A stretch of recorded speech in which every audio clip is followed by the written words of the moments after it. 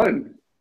Hey, Mortgage Coach community, Dave Savage. And today is my first interview. Hopefully I'll get to do another one with Salim Ismail, Exponential Organizations. How you doing, my friend? Very well, thank you. So guys, this book was highly recommended by Jack Daly. I interviewed him twice over the past month. And he just, the takeaway was, this is a must read for every mortgage professional and every loan officer. So Salim, I'd love to, first of all, this is your first interview in our community, know a little bit about you as the author, and then let's talk about this book and why it's so important to the mortgage industry. Sure. So I come from a computing background, did a bunch of tech entrepreneurship. For 2 years, I was the head of innovation at Yahoo, running their incubator. And I learned a really fundamental lesson, which is if you attempt disruptive innovation in a legacy environment, the immune system attacks you, right? And we're seeing that tension between Uber and the taxis, or between Bitcoin and the banks today in sharp relief. I work a lot now on that. I wrote this book a few years ago. So after Yahoo, I started this university called Singularity University, which is a think tank looking at very fast-moving technologies. So anything from drones to biotech to Bitcoin to autonomous cars. And we noticed that people would come out of there going, oh my God, I get the disruption. What the hell do I do on Monday to deal with it? How do I adapt? And the book is essentially a response to that, saying, we're seeing a totally new breed of organization being built that we've never seen before. It's literally 8 to 10 years old, and they're scaling in a way that we've never seen before. And how do you do it? But more importantly, how do you adapt to it, given that's the case? So that's the basic thesis of the book. Love it, love it. And our customers, just so you know who you're speaking to, are primarily referral-based local lenders and loan officers. So the loan officers use our technology to provide a more modern experience to the family buying a home or refinancing a home. And then the lenders, integrate it into their tech stack. So that is our people. And I know in your book, because I've read it, and by the way, if you are a local mortgage executive of a local mortgage lender, you need to read this, but you've got some key concepts that you see on these, exponential companies, which I think you define it as someone who is 10xing their peers in their industry. Is that right? The definition is you're delivering a minimum 10 times better, faster, cheaper than your competitors. And what we did was we analyzed the 100 fastest moving companies, the Ubers, the Airbnbs, and we looked at how are they doing it, what are the techniques and mechanisms they're using. And there's three kind of basic buckets of characteristics. The first is what I call a massive transformative purpose. Why are you there? This is the Simon Sinek type of approach of saying, what is the purpose of your business and what problem are you really there to solve? Like Google is famous for saying, organize the world's information, right? TED is ideas worth spreading. So that's one component, and all of these fast-moving companies have one. The second is 5 externalities they're using that allow them to keep a really small feature footprint and then scale very rapidly. So Uber doesn't hire its own drivers, right? TED is using community. Google uses algorithms to scale. Airbnb is leveraging other people's assets, etc. And so you're going outside and leveraging community, algorithms, the crowd, so that you can scale more quickly than we could in the past. You don't have to have as much assets or workforce to deliver the same thing. And the third bucket is 5 internal components that you use to manage your control system and drive culture. So the whole lean startup methodology, the ability and appetite to taking risk, real-time dashboards, the whole social construct of using peer-to-peer collaboration tools, etc. And what we found is if you're a startup, you should be doing all of them. If you're an existing company, if you implement 4 of those 10 fully, you get a 10x improvement in your organization. Love that. And by the way, folks, if you're a loan officer, there are things that you could look at your practice that you control, that you could implement to outperform your competitors. And if you're a sweet mortgage executive, I really do believe that, by 2020, most of the, call it the innovative lenders playing to win, to thrive, they'll have put this digital front end, and the ones that are most successful will basically have the best adoption of that technology. They will, have executed 4 of the 10 concepts within Exponential Organization. if you don't mind sharing some of your perspectives on time horizons, because, like how fast is this coming? And if you're talking to the more, leaders of the mortgage industry and mortgage professionals, what are some time horizons that they need to be paying attention to? And what do you think our industry should be concerned about? So let me give you a little bit of theory and then some projections based on the theory, right? Ray Kurzweil, who is the founder of this exponential thinking, basically noticed that Moore's law, the doubling pattern every 18 months that we see in computation, we're now seeing that in a dozen technologies. Drones, 3D printers, neuroscience. Drones, for example, are doubling in their capability every 9 months, blockchain, etc. And we've never seen this before. And you notice that once you turn something into an information-based paradigm, its growth accelerates from a linear incremental pattern to an exponential pattern. And so mobile phones have grown exponentially, bandwidth, storage, et cetera, computing power, obviously. And so all of these dynamics are moving. So just as a very small example, the LiDAR unit that drives autonomous cars, light radar that they use to scan at the top of the Google car, 6 years ago, that cost $75,000. And today you can get that for $50. Okay, because there's 3 technologies in there. Each of them is doubling. The aggregate effect is totally profound. And so we're seeing an unbelievable, unprecedented drop in the cost of technology, meaning it can be applied that many places. Using AI and computation and behavioral economics is probably the areas where we'll see it most in your world. But I think the macro effects of what's happening in the global stage, I think, will actually affect your world pretty profoundly. Just for example, I'll give you some predictions. These are my personal predictions, by the way. I predict that within 5 years, we will not be buying combustion engine cars because it's all going to go battery electric powered. Within 8 years, we will not be buying cars at all because we're turning transportation into a service. And what we've noticed is we've predicted that once you have about a 20% penetration of autonomous cars, we'll see an increase in traffic capacity of about 10 to 15 times. Now, when it's 10 to 15 times easier to get into a city, what happens to real estate, which spikes in the middle of every big city globally because it's so hard to get in and out, right? All of a sudden, the suburbs light up, very interestingly. Okay, so I think there's a couple of clear dynamics there. On one level, everybody wants to move into the city to be in close proximity with other people. On the other hand, the cost will be way cheaper and it'll be easier to get in and out and therefore easier to live further out. And so we're going to see competing tensions around this, but pay attention to these trends because it happens much more quickly than people predict or think.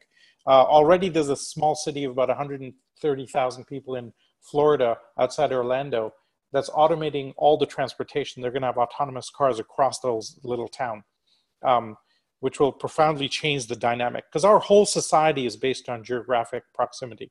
Retail store locations, bank locations, voting districts, school districts, the whole thing. I think the second big thing I would notice is that the younger generation, and I'm sure your folks are tracking this, is not interested in owning. They'd much rather just live somewhere in an interesting place and rent. And I think that will drive changes in the mortgage industry pretty profoundly. Yeah, no doubt. By the way, if you have predictions, if you have questions, please put those down below in chat. Also, I want to make sure that anybody that's listening to this, we talked, you mentioned Simon Sinek. I interviewed Simon for the mortgage industry.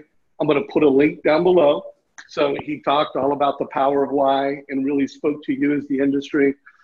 Also, I spoke earlier this year to Steve Brown, who was the former chief futurist for Intel. And he said some of the very same things you did. He talked about Moore's Law. You know, he literally laid a path for the mortgage industry. Check out a link down below for that. Super powerful interview. So let's talk about this. And I'm sure you've had this question before, but you know, lenders and companies, they need to have better technology. They need to adapt 4 out of 10 of the things that you talk about.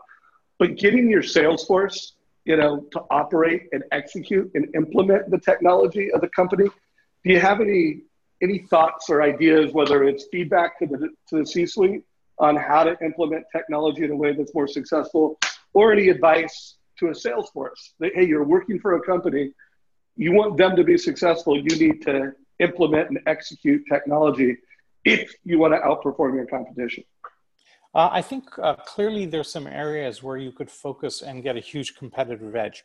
The use of AI to scan, home sales and kind of do predictive analytics on which suburbs will increase in value or not would be an easy place to go. It should be very easy to look at historical data and train a machine learning algorithm as to where you're going to see the biggest pop if you make an investment somewhere. And buy a mortgage or something in one place or versus another. I think that's kind of some obvious ones as opposed to on top of, say, automating the basic process, right? Doing credit checks more effectively. Well, and using your CRM, like using your CRM or using, like at Mortgage Coach, we have a mobile app that helps a loan officer deliver better advice. And some loan officers implement it really effectively, some don't, but they're not going to 10x their competition if they don't. I think but I think of that as a zero-sum game, right? Because if you're not doing it, your competitors are, so you'd better do it. And the overall playing field increases, but stays roughly level. I think where I would deliver a huge edge is in understanding some of these really big technology injections. For example, what happens when you put solar-powered roof tiles and you can drop your cost of electricity by a huge amount? Or do you want a Tesla Powerwall because you're going to be able to change all your backup systems and actually deliver utility energy back to the grid? There's some technology breakthroughs that are coming around owning a home that I think are going to be very, very profound, that will actually, I think, drive home ownership higher because it'll be much easier to deal with. For example, there's now an Uber for home maintenance, right? If you own a home, it's a nightmare trying to keep track of all of the serial numbers and warranties. And there's now a service that does that and actually literally charges you nothing. And I would partner with those folks so that when a homeowner buys a home, they have an ongoing service. I would start looking at subscription models where you say, listen, you're buying the home, but why don't you pay us a subscription fee and we'll maintain and monitor the whole thing for you ongoing. Now you start to create new revenue streams that are recurring revenue on top of other, just to say the unit transaction that's happening. And I think we'll start to see completely new business models emerging out of what's coming. Fascinating. So good community, let's get smart together, share your ideas, share your questions down below. So one last thing, so when I look at the job of a mortgage professional, there's lead development, like bring in the business, marketing. There's conversion, call it advice, being an advisor. Because let's face it, if you're not a trusted advisor who's really delivering an obvious value, that's going to get done online, by a technology company that does mortgages. If there's not tangible advice, there's transaction. And I personally think between AI, big data, and all of the automations coming, that transaction piece is just going to get more and more automated, less and less loan officer. And then there's this client for life, like, hey, I built a relationship, I'm managing this relationship. And so my advice, and tell me if you align on this, if you're spending most of your time doing transaction and that's how you see your value, right? Literally your job is at risk. You need that will to be monetized pretty quickly. Yeah, you need to be lead developer, marketer, personal brand. You need to be obvious value coach, mortgage coach. Transactions going to get more automated. Make sure that you use the technology to do it. And then look at how can I be that lender for life? What services can I provide so that they'll come back to me for transactions? You align with that philosophy? 100%. And I really like the way you frame it, because if you can be the trusted advisor and know how to advise on what's happening with home values and what features you should have in the house, and then that the front end will help dictate the back end, because if they're trusting you heavily, when they buy their next home, they're going to be coming to you, right? When they want to sell the house, they're going to come back to you. And I think the key, this is where I go back, there's so much change coming that understanding the technology around the home, if nothing else, the connected home and what devices to use. Ask any single vendor what connected home platform should they be using, and they have no idea. So the more advice you can give them on how to manage that, the infinitely more loyal that customer is going to be to you going forward. And it's pretty easy now to come up with, to understand that and keep abreast of that. You just have to know where to go. And if you, so I would spend a lot of time on the understanding what they're buying, and the new technologies that will allow home automation in different ways that will really add value to that homeowner going forward. No doubt. And so you're on this call, you're a mortgage professional, or maybe you're a friend, a realtor, but I think that's a big takeaway for agents. You know, how can real estate agents stay connected and stay in front of that client and help them with their automation strategies? By the way, what are your thoughts on the real estate space? You know, just realtors as a whole, a decade from now or 5 years from now? Any opinions? I think I have two countervailing points. I think at one level, the transactional aspect, as you said, gets totally automated and becomes a commodity, and it will be impossible to compete in that space if that's all you're doing. On the other hand, the uncertainty around buying a home will become so much greater because there's going to be massive changes in our world on an ongoing basis that they will need the trusted advisor even more.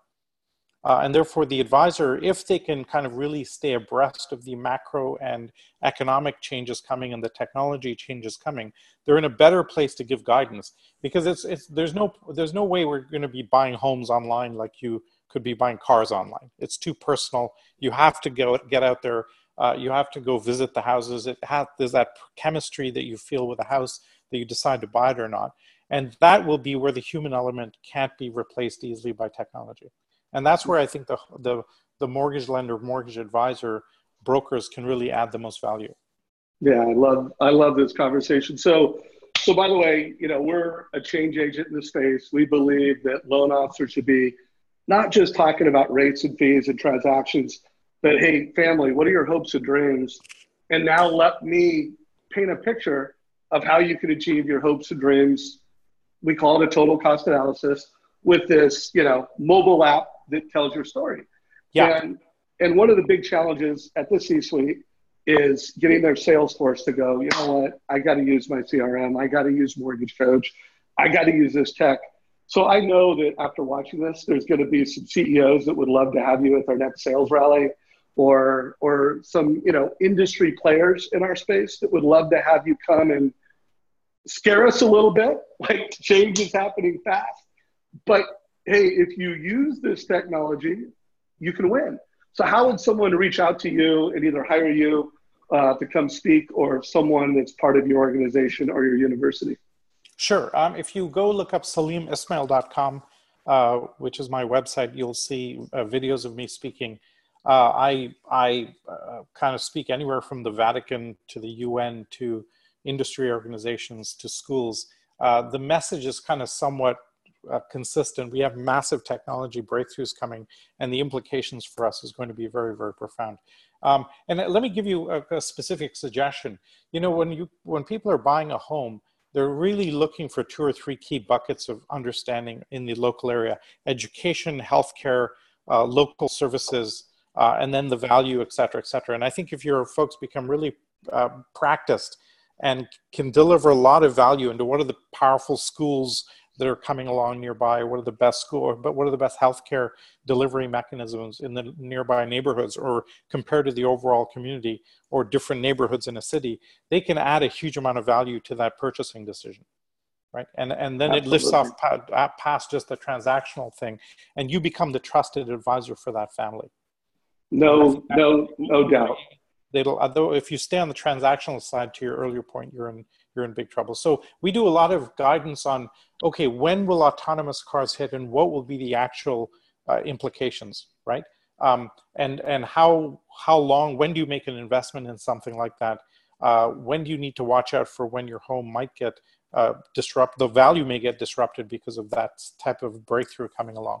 And so we look a lot about that, and we have kind of a range of speakers that talks from anything from that paradigm to what happens to financial services, for example, or to what happens to various industries in that space. Got it. And so just go to your website, sign up. That's the best way to connect with you. I'm going to put a link down below. So you're watching this on YouTube, link down below. If you got a takeaway, give us a like, share this with your mortgage friends, share this with your executive team. I believe with all my heart that technology will not eliminate loan officers, but loan officers and mortgage professionals that leverage technology, that master technology, will absolutely crush mortgage professionals that don't. I mean, Anything you have to say as we wrap this up, and any last words or any quotes from you? Yeah, just one. I mean, you take sort of, financial advisors, which are closely connected to the mortgage broker. Absolutely. There's a company called 49 Financial, which has popped up, which is a true EXO.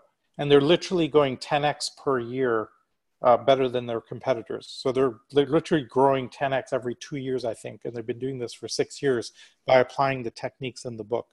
And so there's a real valid live case study in kind of very close to this world of how you can apply these techniques. And I think if you're not applying them, everybody else is over time. Yeah, no, they're super smart. And by the way, everybody, how much do you love that? One of my takeaways is raise the bar. I mean, hey, improving 10%, 20%, doubling is great, but think outside the box, 10x. How are you going to 10x your success? And just that paradigm itself, I think, is a great takeaway from today's interview. My friend, it's great to meet you for the first time. Hopefully we meet in person, and I look forward to having you in our community again. Great to have been here. Great discussion. Yeah, no doubt. Really appreciate it.